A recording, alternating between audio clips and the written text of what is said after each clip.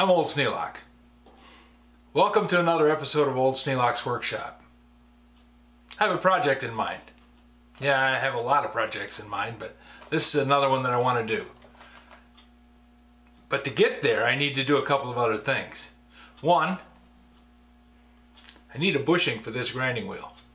It won't fit on the grinder. There's all kinds of ways I can make a bushing, but I have an idea. It involves using a piece of pipe and this baggie full of bottle cap. I'm going to use this pipe and a fabricated piston to inject plastic into the bore of that grinding wheel. Then I'm going to drill it out and we'll see how it works.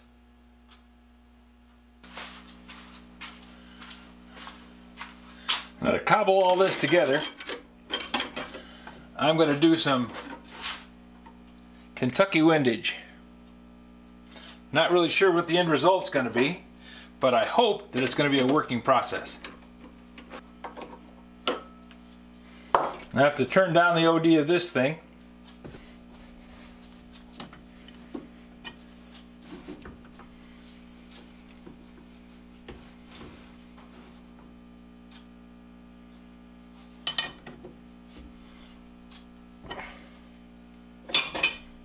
Now it's more than likely going to leak.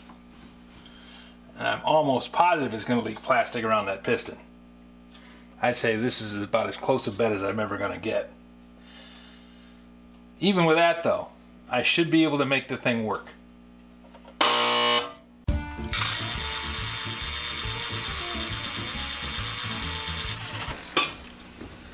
going to take a lot of cutting and fitting.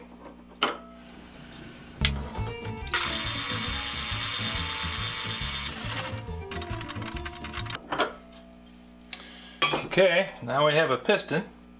And I'm just going to use this as a vise to hold the rod while I do the cutting.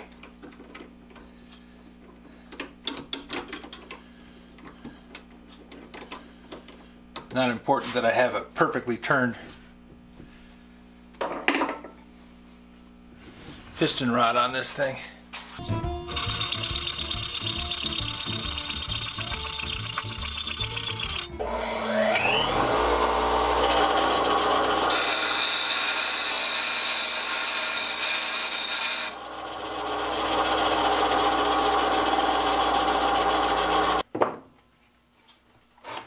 We're getting close to the point where we're going to try this. What I'm doing here is making a valve, a seat for the bottom of the cylinder. It's going to let me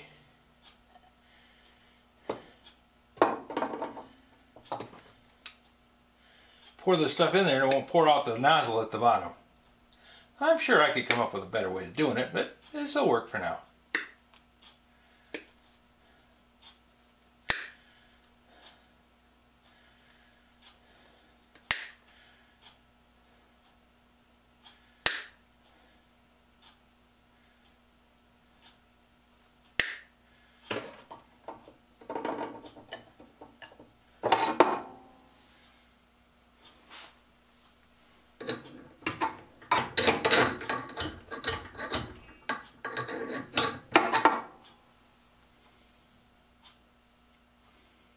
Oh, that's going to be great.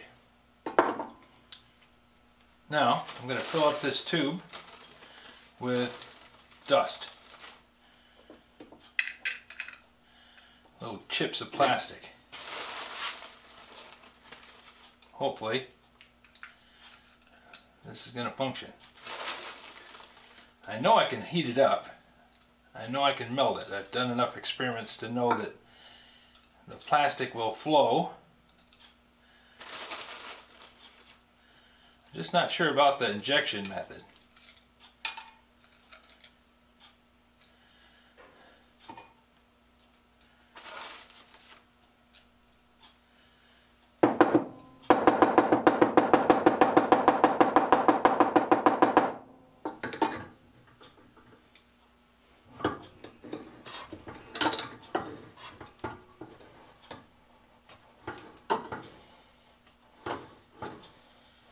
This drill press might not have enough strength to withstand the pressure. We'll have to see. I got more than enough plastic in there.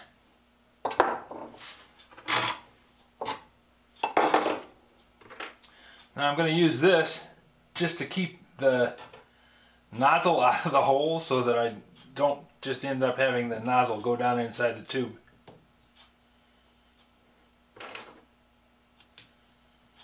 This is just basically a support for the nozzle so that this goes flush down to the top of that grinding wheel there.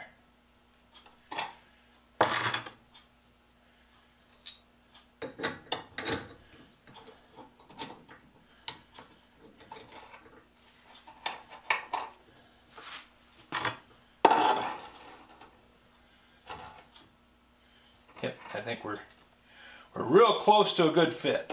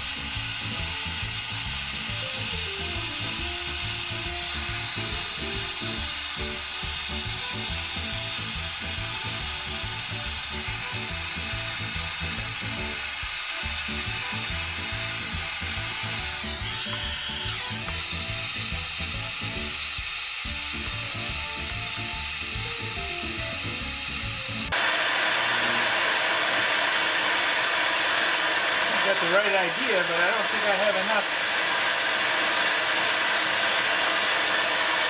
plastic in there.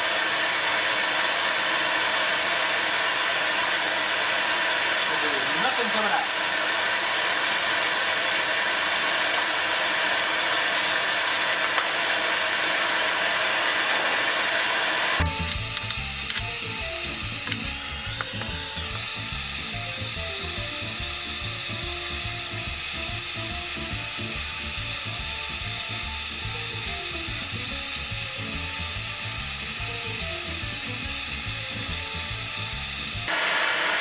Enough of putting plastic in there is definitely antiquated. Let's come up with a much better method.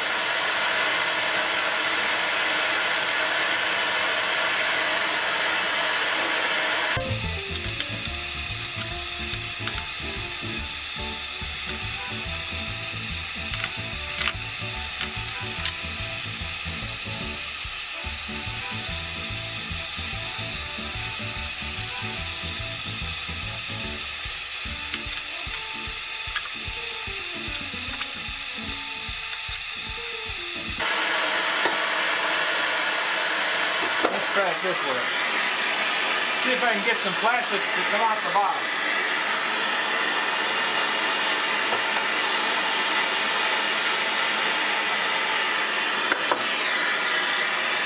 Also keep the heat away from that wheel.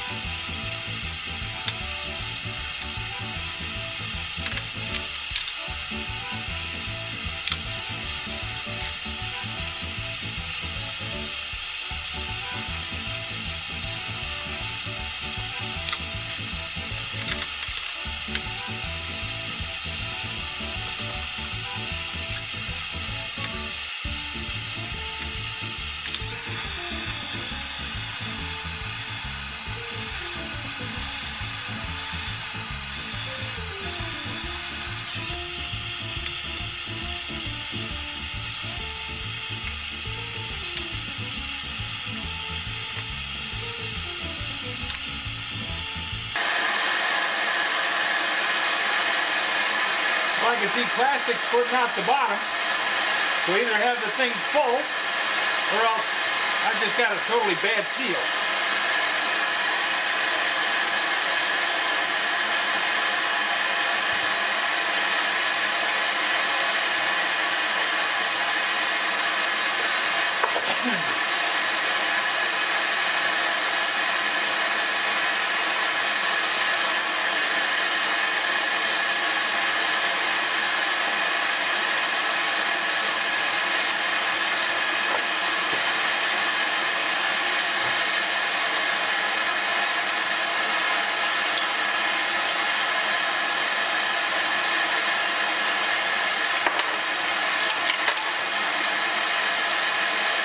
We have a complete fill.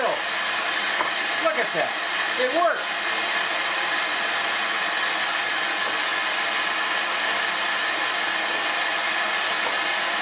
Perfectly.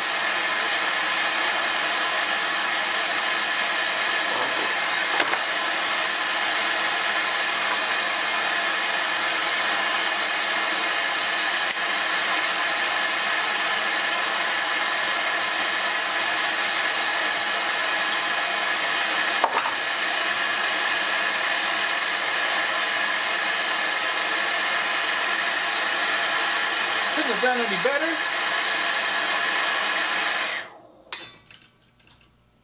Perfectly formed bushing.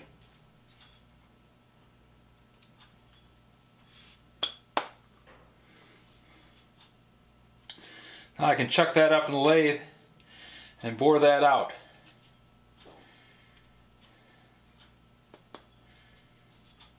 That is very nice. Now if I take this out of here before it sets up, yeah, I still got plastic down in the bottom of the setup. And I want to get it off of this piston so that it doesn't glom up the works.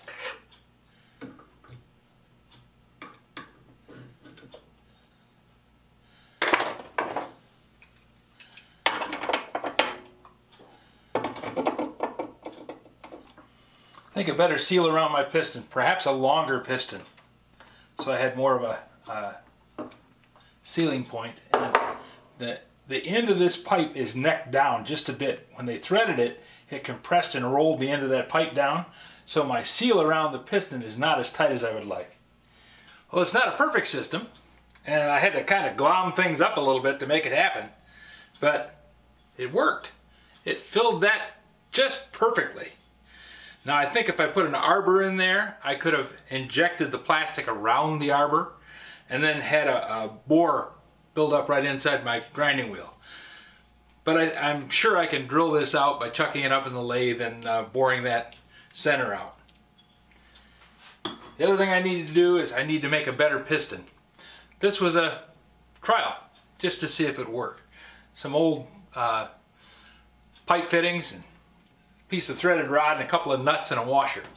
But I was able to melt the plastic bottle caps by heating it with a torch. I think if I had a way to control the temperature, it would be better. I know I have a way to control the temperature. Hundreds of ways to control the temperature. But I just need to be able to control the temperature a little bit better. As it was, I just watched until it started to melt, which is a really good indicator, because what I wanted to do is find out what temperature it melted at. And then I wanted to inject it just that temperature. So by bringing it up slowly, I was able to get it to the point where it flowed. I'm very happy. If you have any suggestions for a new video, or better ways to make this work, I'm sure this is going to be a lot of fun. If you have any suggestions for a new video, questions about today's video, or any of the other videos on the channel, just drop a note in the comments. You know I read them all. Thanks for watching.